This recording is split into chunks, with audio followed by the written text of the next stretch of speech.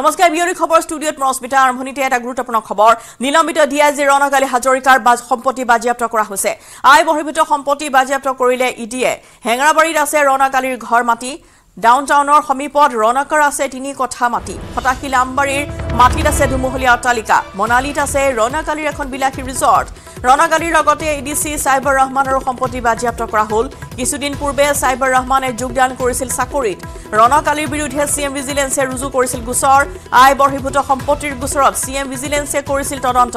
ৰণকাৰ বিৰুদ্ধে আদালতত চাৰ্জশিট দিছিল সিএম ভিজিলেন্সৰ পিছতে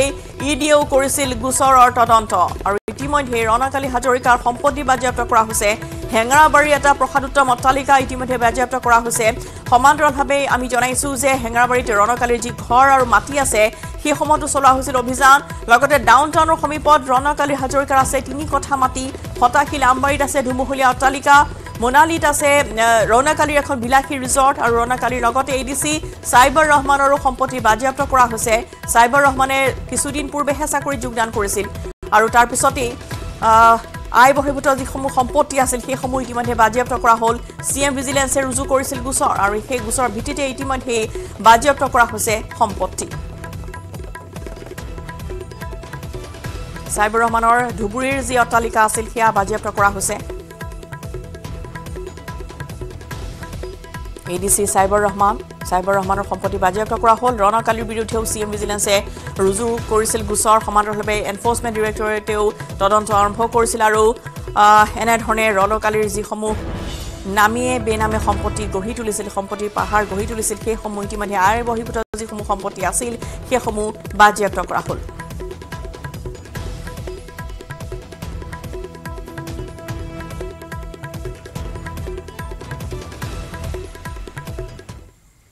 বেলতলাৰ বাৰকাণ্ডক লৈ মহানগৰ আৰক্ষীৰ বৈঠক বশিষ্ঠ থানাত শীৰ্ষ আৰক্ষী বিষয়াৰ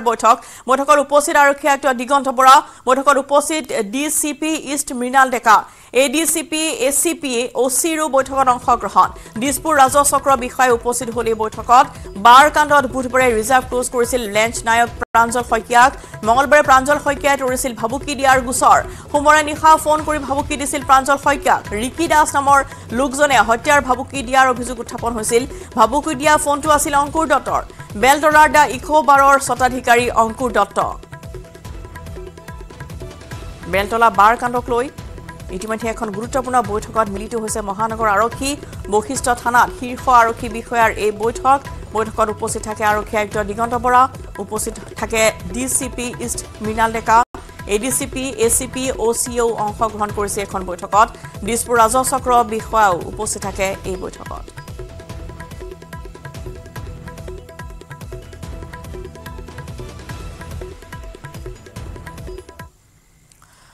ৰূপহীহাটৰ জুৰিয়াত নিৰ্বাচনী কেন্দ্ৰিক হিংসা কংগ্ৰেছী গুণ্ডাৰ এনেধৰণৰ গুণ্ডামী আক্ৰমণত মহিলাসহ 5 জনকৈ লোক আহত হোৱাৰ অভিযোগ উত্থাপন হৈছে জুৰিয়াৰ তিনিচুকীয়া গাঁৱত সংঘটিত হৈছে ভয়ংকৰ মাৰপিটৰ ঘটনা কংগ্ৰেছৰ আক্ৰমণত আহতসকল হৈছে ক্ৰমে ৰফিকুল ইছলাম কল্পনা খাতুন আনাৰুল ইছলাম খতিজা বেগম আৰু মাইনুল হক ইতিমধ্যে আহতসকলক জুৰিয়া ক্ষুদ্ৰ প্ৰাথমিক স্বাস্থ্য কেন্দ্ৰত ভৰ্তি কৰা হৈছে যদিও গুৰুতৰভাৱে আহত 3 জনক উন্নত চিকিৎসাৰ বাবে নগাঁৱলৈ প্ৰেৰণ কৰা হ'ল ইছাহক আলীৰ নেতৃত্বত একাংশ কংগ্ৰেছী আক্ৰমণ কৰাৰ অভিযোগ উঠিছে দুৰ্বৃত্তৰ আক্ৰমণত আনাৰুল ইছলাম নামৰ লোকজনৰ হাতৰ পৰা এটা আঙুলি সম্পূৰ্ণৰূপে ছিগি যায় এনেধৰণৰ নিৰ্বাচন কেন্দ্ৰিক হিংসা জুৰিয়াত দেখিবলৈ পোৱা গৈছে কংগ্ৰেছী গুণ্ডাৰ আক্ৰমণত মহিলাসহ 5 জনকৈ আহত হৈছে তিনিচুকীয়া গাঁৱত সংঘটিত হৈছে ভয়ংকৰ মাৰপিটৰ ঘটনা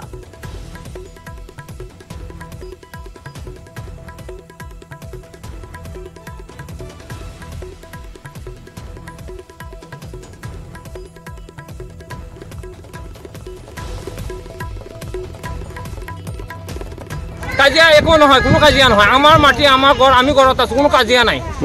ভিডিঅ' ৰেকৰ্ডিং আছে আমাৰ লগত মোবাইল আছে মানুহে ভিডিঅ' ৰেকৰ্ডিং আছে আপোনালোকে সব বস্তু পাই যাব যদি আমি কাজিয়া কৰিলোহেঁতেন সিহঁতক আক্ৰমণ কৰিলোহেঁতেন আমিতো আক্ৰমণ কৰিব পৰা নাই কিয় নাই আমিতো কাজিয়া কৰাৰ উদ্দেশ্য নাই বিজেপিৰ কি হয় মই বিজেপি বুথ কমিটিৰ সেক্ৰেটাৰী হয় আপুনি বিজেপি কৰাৰ কাৰণে মাৰিছে প্ৰদ্যুৎ বৰদলৈৰ বিৰুদ্ধে আমিনুল ইছলামৰ গোচৰ নগাঁও সদৰ থানাত কংগ্ৰেছ প্ৰাৰ্থী বৰদলৈৰ বিৰুদ্ধে গোচৰ ৰুজু কৰা হৈছে মুখ্যমন্ত্ৰীয়ে দিয়া হেলিকপ্টাৰ AIDFে ব্যৱহাৰ কৰাৰ অভিযোগ উঠিছে অভিযোগ আনিছিল কংগ্ৰেছ প্ৰাৰ্থী প্ৰদ্যুৎ বৰদলৈহে মুখ্যমন্ত্ৰীৰ প্ৰাৰ্থী আমিনুল ইছলামৰ এই মন্তব্য প্ৰদ্যুৎ বৰদলৈয়ে অপপ্ৰচাৰৰ আশ্ৰয় লৈছে এই হেলিকপ্টাৰখন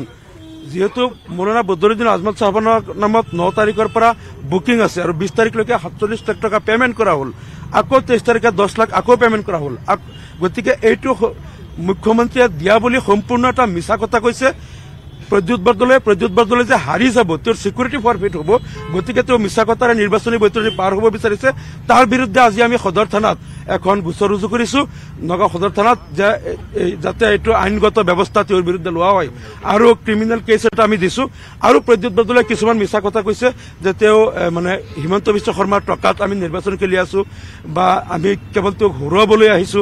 যিজন প্ৰদ্যুৎ বৰদলৈৰ সিকিউৰিটি ফৰফিট হ'ব আৰু মই জিকা পজিশ্যনত আছো মই তেওঁক হৰুৱাবলৈ কিয় কৰিম অকল তেওঁকেই নহয় আমি বিজেপিকো হৰুৱাবলৈ আহিছো কংগ্ৰেছ বিজেপি দুইজনকে আমি হৰুৱাম য'ত আমি বিজেপিক হৰুৱাই আছো তাত মুখ্যমন্ত্ৰী আমাক সহায় কৰিব লাগে এইবিলাক তেওঁ কিছুমান প্ৰলাপ বকি আছে প্ৰদ্যুৎ বৰদলৈ আচলতে তেওঁ নিজেই বিজেপিৰ এজেণ্ট গতিকে এইজন প্ৰদ্যুৎ বৰদলৈ যে ইতিমধ্যে তেওঁৰ অন্তৰাত্মা আৰু মস্তিষ্ক বিজেপিৰ ওচৰত বন্ধকত দি দিছে আৰু RSSও তেওঁক সমৰ্থন কৰি আছে গতিকে প্ৰদ্যুৎ বৰদলৈ নিজেই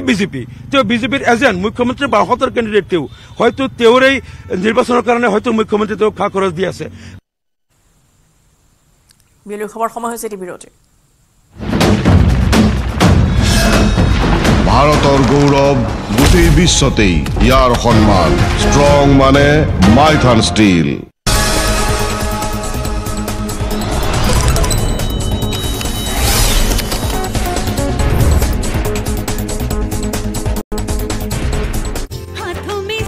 অৱদান আছে বহুতে ক'ব খোজে তেওঁৰ ভাষণৰ ফলতেই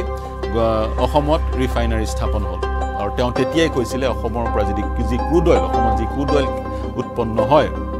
খাৰুৱা তেল উৎপন্ন হয় সেই খাৰুৱা তেলৰ শোধন অসমতে কৰিব লাগে আৰু তেওঁ পতিয়ান নিয়াইছিল সদনৰ মজিয়াত তেওঁৰ ভাষণৰ যোগেদি যাৰ ফলশ্ৰুতিত অসমে এটা শোধনাগাৰ পাইছিল আৰু তেওঁৰ ভাষণৰ ফলতে বহুতে ক'ব খোজে ব্ৰহ্মপুত্ৰৰ ওপৰত প্ৰথমখন দলং অসমে লাভ কৰিছিল সেইখন হৈছে উত্তৰ গুৱাহাটী আৰু গুৱাহাটী সংযোগী শৰাইঘাট দলং আৰু এই দলংখনৰ শৰাইঘাট নামটো তেওঁই দিছিল বা তেওঁ শৰাইঘাট নাম দিবলৈ তেওঁই কৈছিল সেই প্ৰস্তাৱ তেওঁই আগবঢ়াইছিল বুলি বহুতে ক'ব খোজে এনে ধৰণৰ বহু অৱদান হেম বৰুৱাৰ অসমৰ প্ৰতি আছে বিশেষকৈ টি অকশ্যন চেণ্টাৰটো অসমত স্থাপন কৰাৰ ক্ষেত্ৰত তেওঁৰ অৱদান আছে তেওঁ সদনৰ মজিয়াত বিভিন্ন সময়ত সেই সন্দৰ্ভত ভাষণ প্ৰদান কৰি পতিয়ান নিয়াইছিল কেন্দ্ৰীয় চৰকাৰে যাতে অসমত চাহ নিলাম কেন্দ্ৰ এটা স্থাপন কৰে সেইজন আছিল হেম বৰুৱা বজ্ৰকণ্ঠ আজি সময়ত অসমত আজিৰ তাৰিখতো কথা ক'ব পৰা সংসদ আৰু কথা ক'ব নোৱাৰা সাংসদৰ মাজত এক নিৰ্বাচনী যুঁজ চলিছে সেই সময়ত আমি স্মৰণ কৰিছোঁ হেম বৰুৱাক কাৰণ হেম বৰুৱাৰ সদৃশ সাংসদ অসমত চাগৈ দ্বিতীয়জন জন্ম নহ'ব আৰু কোনোবাই যদি চেষ্টাও কৰে বিভিন্ন ঠেক ৰাজনৈতিক গণ্ডিৰ মাজত আমাৰ অসমৰ ৰাজনীতিবিদসকল সোমাই পৰে আৰু সেইজন কথা ক'ব পৰা সাংসদক সদনৰ মজিয়ালৈ প্ৰেৰণ কৰাত বাধাৰ সৃষ্টি কৰে এতিয়া আমাৰ মূল প্ৰশ্নটো হৈছে আমাক কথা ক'ব পৰা সাংসদ লাগে নে কথা নোকোৱা সাংসদ লাগে প্ৰিয় দৰ্শক এই সন্দৰ্ভত আপোনালোকৰ মন্তব্য কি আমাক জনাব আপোনালোকে কেনে এজন সাংসদ বিচাৰে সদনৰ মজিয়াত কেনে এজন সাংসদ বিচাৰে আপোনালোকে নিবিচাৰে নে সুন্দৰকৈ ইংৰাজী আৰু হিন্দী ভাষাত ভাষণ দিব পৰা এজন সাংসদ যিজন সাংসদে অসমৰ সমস্যাবোৰ সদনৰ মজিয়াত উত্থাপন কৰিব মন্তব্য আগবঢ়াব আমাৰ সৈতে সংযুক্ত হ'ব আমাৰ সৈতে আমাৰ ইউটিউব চেনেল আৰু ফেচবুক পেজৰ যোগেদি সংযুক্ত হ'ব পাৰিব মন্তব্য আগবঢ়াব কমেণ্ট ছেকশ্যনত মন্তব্য কৰি থাকিব আপোনালোকৰ মন্তব্য আমাৰ কাৰণে চালিকা শক্তি এতিয়া এৰিছোঁ ধন্যবাদ দেশত বৃদ্ধি পাইছে গৰমৰ প্ৰকোপ গৰমৰ বাতৰি পঢ়ি থাকোঁতে ঢলি পৰিল টিভি এংকৰ কলকাতাৰ দূৰদৰ্শন কেন্দ্ৰত ঘটিল এই ঘটনা লাইভ বাতৰি পঢ়ি থকাৰ সময়ত হঠাৎ অচেতন হৈ পৰিল লোপামুদ্ৰা সিনহা নামৰ এইগৰাকী ঘোষিকা সেইখিনি সময়ত ঘোষিকাগৰাকীয়ে পঢ়ি আছিল গ্ৰীষ্ম প্ৰবাহৰ বাতৰি পঢ়ি থাকোঁতেই হঠাৎ লাহে লাহে অস্পষ্ট হৈ গৈছিল ঘোষিকাগৰাকীৰ কথা আৰু তাৰ পিছত সকলো আন্ধাৰ হৈ পৰিছিল চেতনা ঘূৰি অহাৰ পিছত এইদৰে ঘটনাৰ ব্যাখ্যা কৰে ঘোষিকাগৰাকীয়ে মাৰাত্মক গৰম এবং সেই সঙ্গে আনুষঙ্গিক হয়তো কিছু কাৰণ ছিল যে কাৰণে বিপি মাৰাত্মক লো হয়ে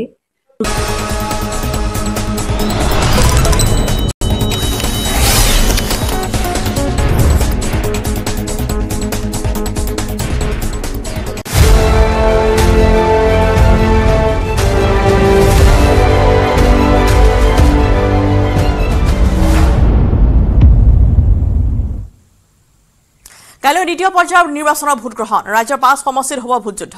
নগাঁও দৰং উদালগুৰি ডিফু শিলচৰ আৰু কৰিমগঞ্জত হ'ব ভোট গ্ৰহণ পুৱা 7 বজাৰ পৰা আৰম্ভ হ'ব ভোট গ্ৰহণ কাইলৈ 61 গৰাকী প্ৰাৰ্থীৰ ভাগ্য নিৰ্ণয় কৰা হ'ব ইয়াৰ 59 জন পুৰুষ আৰু 2 গৰাকী মহিলা প্ৰাৰ্থী কৰিমগঞ্জত সৰ্বাধিক 24 গৰাকী প্ৰাৰ্থী আগবঢ়াইছে প্ৰতিদ্বন্দ্বিতা 77,26,668 গৰাকী ভোটাৰে নিৰ্ণয় কৰিব ভাগ্য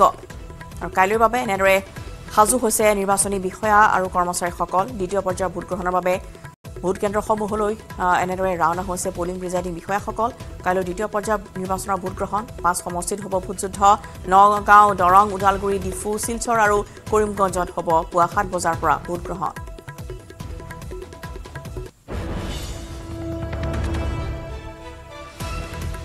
61 গৰাকী প্ৰাৰ্থীৰ ভাগ্য নিৰ্ণয় কৰিব আৰু কৰিমগঞ্জত সৰ্বাধিক 24 গৰাকী প্ৰাৰ্থী আগবঢ়াইছে প্ৰতিদ্বন্দ্বিতা 77,26,668 গৰাকী ভোটাৰে নিৰ্ণয় কৰিব ভাগ্য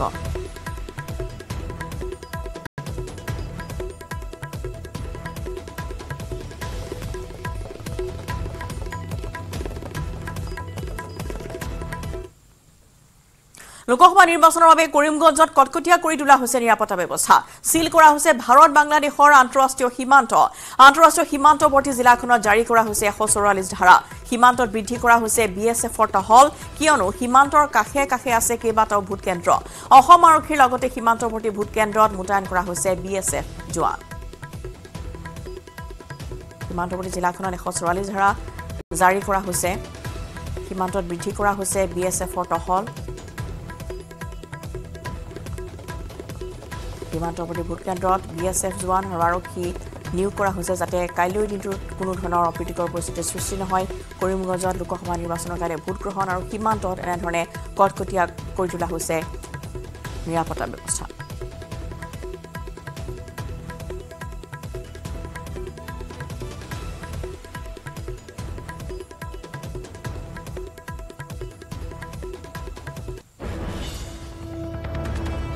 সেনসিটিভ এৰিয়া বুলি কোৱা হয় কিছুমান সেনসিটিভ এৰিয়া আছে সেই বৰ্ডাৰ এৰিয়াসমূহত কেনে ধৰণৰ ব্যৱস্থা আপোনালোকৰ ফালৰ পৰা কৰা যিখিনি আমাৰ বৰ্ডাৰ এৰিয়া আছে তাতে আমাৰ সিলিং কৰা হৈছে আমাৰ নাকা চেকিং চলি আছে ইণ্টাৰনেশ্যনেল বৰ্ডাৰ আৰু ষ্টেট বৰ্ডাৰ গোটেইখন আমাৰ চেকিং চলি আছে আৰু সিল কৰা হৈছে 2 ডেজ কাৰণে তৃতীয় পৰ্যায়ৰ লোকসভা নিৰ্বাচনৰ প্ৰাক মুহূৰ্তত ধুবুৰীত আৰক্ষী সঞ্চালক প্ৰধান জিপি সিং নামনিৰ ধুবুৰী আৰু দক্ষিণ শালমৰা জিলাৰ আৰক্ষী বিষয়াসকলৰ সৈতে মিলিত হয় আৰক্ষী সঞ্চালক প্ৰধানগৰাকী শান্তিপূৰ্ণভাৱে নিৰ্বাচন অনুষ্ঠিত কৰাৰ বাবে আৰক্ষী বিষয়াসকলৰ সৈতে আলোচনাত মিলিত হয় উল্লেখযোগ্য যে ধুবুৰীত তৃতীয় পৰ্যায়ত অনুষ্ঠিত হ'ব নিৰ্বাচন আয়োগৰ নীতি নিয়ম সুচাৰুৰূপে পালন কৰা সন্দৰ্ভতো বিশদভাৱে আলোচনা কৰা হয় যোৱাকালিৰ পৰা নামনি অসমৰ যিটো 3rd ফেজৰ ইলেকশ্যন যিখিনি ডিষ্ট্ৰিক্টত ইলেকশ্যনৰ যিখিনি আমাৰ পুলিচৰ প্ৰিপেৰেশ্যন সেইটোৰ বিষয়ে ৰিভিউ কৰিছোঁ যোৱাকালি গোৱালপাৰাত কৰিছিলোঁ আজি ফাৰ্ষ্ট হাফত ধুবুৰী আৰু চাউথ শালমাৰা কৰিছোঁ ইয়াৰ পিছত কোকৰাঝাৰ চিৰাং বঙাইগাঁও বৰপেটা আপ টু নলবাৰী কৰা হ'ব এতিয়ালৈকে প্ৰিপেৰেশ্যন চব ঠিকেই দেখা পাইছোঁ আমাৰ যিটো আগৰ অভিজ্ঞতা আছে অভিজ্ঞতাৰ বেচিছত আমি যিখিনি তেওঁলোকক নিৰ্দেশ দিব লাগে সেইটো দিছোঁ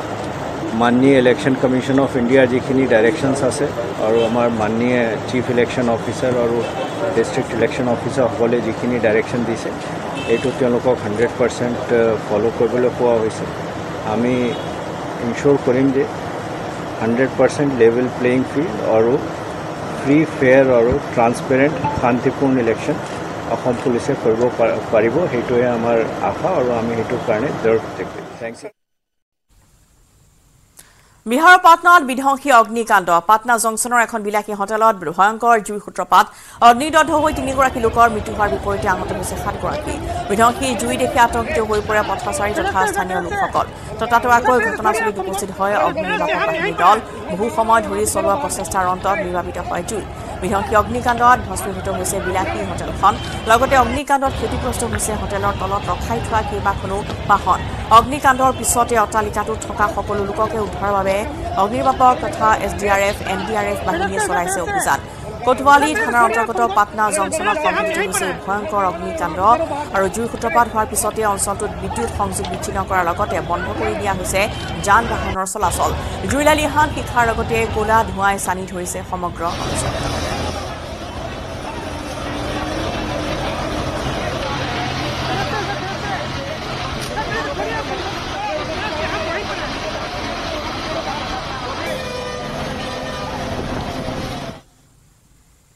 চানমাৰী আৰক্ষীৰ জালত পৰিছে 5টা দুৰ্ধৰ্ষ চুৰ চানমাৰী অঞ্চলত সন্ত্ৰাস চলাইছিল ধৃত চুৰকেইটাই বৃহস্পতিবাৰে আৰক্ষীৰ জালত পৰিছে চুৰকেইটা গ্ৰেপ্তাৰ কৰা হৈছে জমিৰ আলী বাবু আলী ৰকিবুল আলী গ্ৰেপ্তাৰ হোৱা আন দুটা চুৰ হৈছে সাইনুৰ আলী আৰু সুলতান আলী চুৰকেইটাৰ পৰা আৰক্ষীয়ে জব্দ কৰিছে বহু লুৰ সামগ্ৰী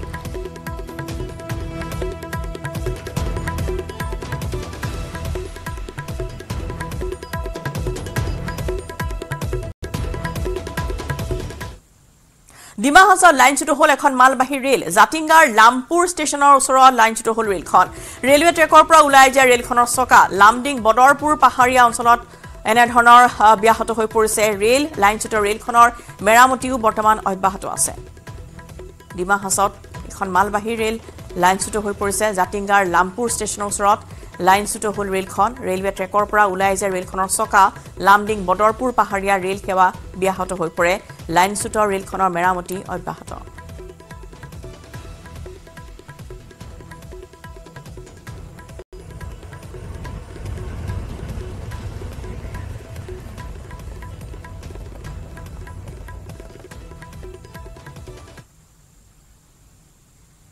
দ্বিতীয় পৰ্যায়ৰ নিৰ্বাচনী প্ৰচাৰ অন্ত পৰাৰ লগে লগে তুংগত উঠিছে তৃতীয় পৰ্যায়ৰ প্ৰচাৰ অভিযান প্ৰথম কোকৰাঝাৰ লোকসভা সমষ্টিৰ এনডিএৰ প্ৰাৰ্থী জয়ন্ত বসুমতাৰীৰ নিৰ্বাচনী প্ৰচাৰ অভিযান বৃহস্পতিবাৰে পুৱাই এনডিএৰ প্ৰাৰ্থীগৰাকীয়ে কোকৰাঝাৰ চহৰৰ নাম শংকৰদেৱ নামঘৰ ৰাস মন্দিৰত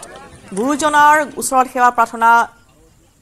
লৈ আশীৰ্বাদ গ্ৰহণ কৰে ইয়াৰ পিছতে কোকৰাঝাৰ চহৰৰ গাতে লাগি থকা ডালুৱাবাৰী বাগানত গৈ প্ৰাৰ্থী জয়ন্ত বসুমতাৰীক শ্ৰমিকসকলৰ সৈতে একেটা শাৰীতে থিয়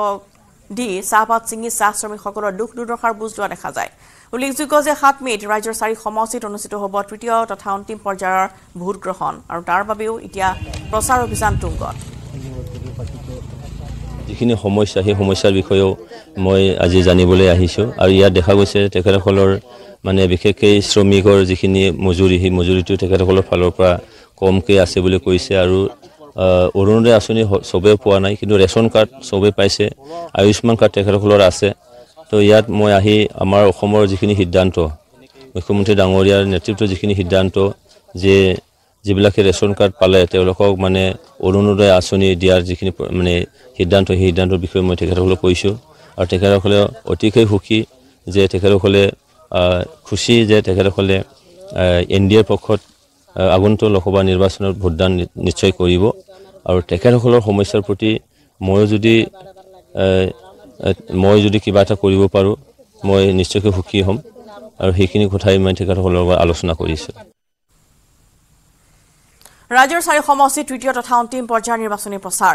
আজি ধুবুৰীত কংগ্ৰেছ প্ৰাৰ্থী ৰকিবুল হুছেইন আৰু ইউডিএফৰ প্ৰাৰ্থী বদৰুদ্দিন আজমলৰ ব্যাপক নিৰ্বাচনী প্ৰচাৰ চলিছে তৃতীয় পৰ্যায়ত আকৰ্ষণীয় হৈ পৰিছে ধুবুৰী সমষ্টিৰ নিৰ্বাচনী যুঁজ ইফালে বৰপেটাত মিত্ৰজোঁটৰ প্ৰাৰ্থী ফণীভূষণ চৌধুৰীৰ তীব্ৰ গৰমকো আওকাণ কৰি উলিয়াইছে বিশাল ৰেলী কোকৰাঝাৰতো তুংগত উঠিছে প্ৰচাৰ অভিযান ইউপিপিএলৰ প্ৰাৰ্থী জয়ন্ত বসুমতাৰীৰ হৈ প্ৰচাৰত নামিছে প্ৰমোদ বড়ো গুৱাহাটীতো নিৰ্বাচনী প্ৰচাৰৰ গৰম বতাহ কংগ্ৰেছ প্ৰাৰ্থী মীৰা বৰঠাকুৰ আৰু বিজেপি প্ৰাৰ্থী বিজুলী কলিতা মেধিয়ে নগৰে চহৰে চলাইছে প্ৰচাৰ অভিযান 7 মেত ৰাজ্যৰ 4টা সমষ্টিত হ'ব তৃতীয় পৰ্যায়ৰ ভোটযুদ্ধ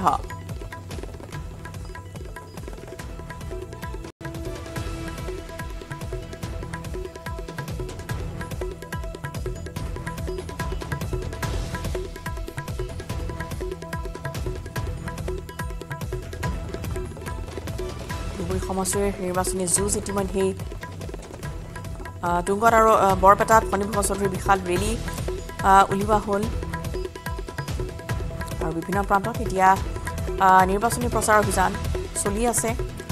কোকৰাঝাৰতো তুংগত উঠিছে প্ৰচাৰ অভিযান ৰাজ্যৰ 4 সমষ্টিৰ নিৰ্বাচনী প্ৰচাৰ অভিযানত এতিয়া তৃতীয় পৰ্যায়ৰ নিৰ্বাচনী প্ৰচাৰ অভিযানত নামি পৰিছে ধুবুৰীৰ ৰকিবুল হুছেইনেও নিৰ্বাচনী প্ৰচাৰ ইতিমধ্যে চলাইছে সমান্তৰালভাৱে বদৰুদ্দিন আজমলেও নিৰ্বাচনী প্ৰচাৰ চলাই আছে এতিয়া ধুবুৰী সমষ্টিৰ যিখন যুঁজ যথেষ্ট আকৰ্ষণীয় হৈ পৰিছে দুই প্ৰাৰ্থীয়ে ভিন্ন ভিন্ন স্থানলৈ গৈ তেওঁলোকৰ সমৰ্থকসকলৰ মাজত সোমাই নিৰ্বাচনী প্ৰচাৰ অভিযান চলাই যোৱা পৰিলক্ষিত হৈছে